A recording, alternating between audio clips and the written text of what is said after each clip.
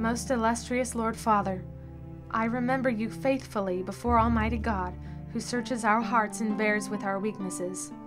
Most certainly it is no trouble to me at all, but rather a privilege to recite the 7 penitential psalms each week for you. I am honored to serve you, discharging you of this penance.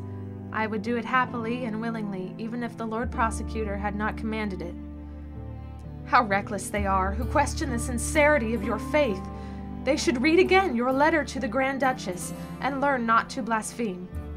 From San Mateo, your most affectionate daughter, Sister Maria Celeste Galilei.